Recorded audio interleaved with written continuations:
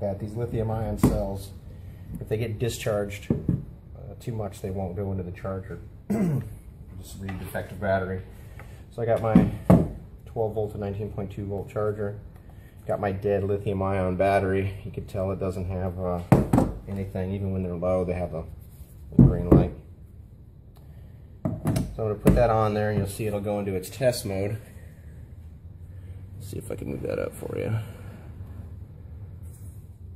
So it goes into its test mode on there, flashing. And now when it does the slow red, it is defective. That's what this little slow red thing means. So that means these cells here. So if you guys know, in a series circuit, voltage is additive. I got pictures I posted already of the cells. There's 5 of the, I think it's 18650 lithium ions. Those are 3.7 voltage cells. So there's 5 of them. Just do the quick math if it's fully charged. You don't want them to drop below, I think it's 1.7 volts. And if you can see this cell right here, let me switch it around here for you. This cell right here, you're looking at, a 4.7 volts. So for 5 cells, it's less than a volt a cell. So what I'm going to do here is, I saw on the internet people like to jump start their batteries, and if you go ahead and hit them with just a little bit of voltage and get them above that threshold voltage, they're supposed to kind of wake up. There's a self-protection feature in there that shuts off current flow. It's called a shunt. Alright, so what I'm going to do here is, that guy had a power supply. I don't have a power supply, so I've got a range of batteries. These are my 19.2 volt batteries. What I want to do here is find the one that has the lowest voltage. So this guy's at 20.7. That guy's at, whoops, 19.7. Obviously that's our bad one.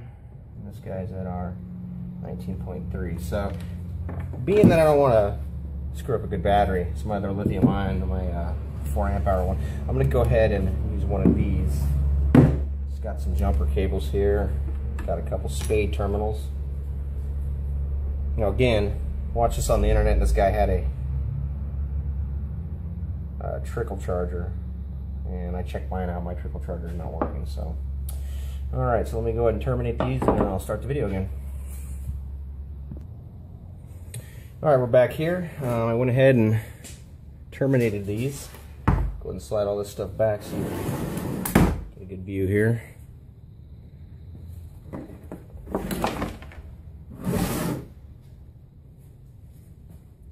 So we've already determined, this is our positive polarity right here.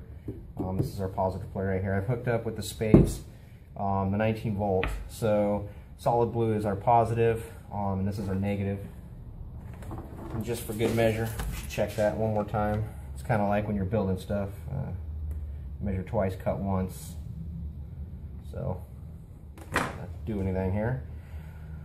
So again, starting voltage on this battery was 4.7 volts. So let's see if just the guy had done it. He just kind of sparked it. I'm just going to hit it 1, hit it 2, hit it 3. Okay, so he did it 3 times with his little trickle charger. Let's see if it changed anything here.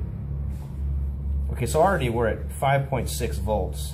So what I want to do is I basically want to get this battery. I feel like I want to get it up around 9 volts or something like that. So the charger can do that. So I'm going to hit this one more time. 1, 2, 3. Let's go ahead and hit this battery again.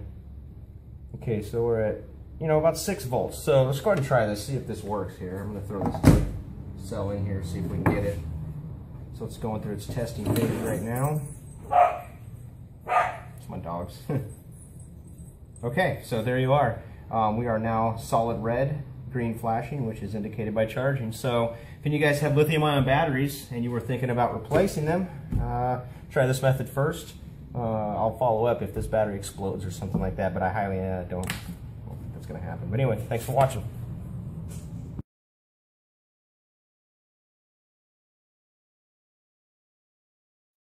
So it's been about an hour. We put our battery in the charger after I woke up the lithium-ion cell. So it's still sitting there. I haven't messed with it. It's fully charged, about an hour, which is usually what they take.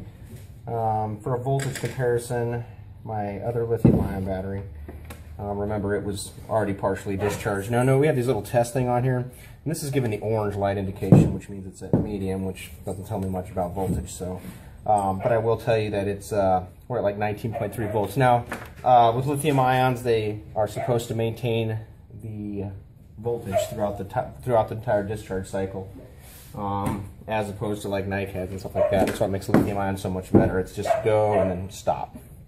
Okay, so here's our battery. You push the little button, it's green. That's back to the way it was. Let's go ahead and hook her up, see what voltage we got. So we're looking at 20.56 volts. Awesome. So I got my impact driver here. Yep. Everything's good to go. Yep. So there it is. If you want to wake up your lithium-ion cell, there you go. It's good to go. Thanks for watching, guys.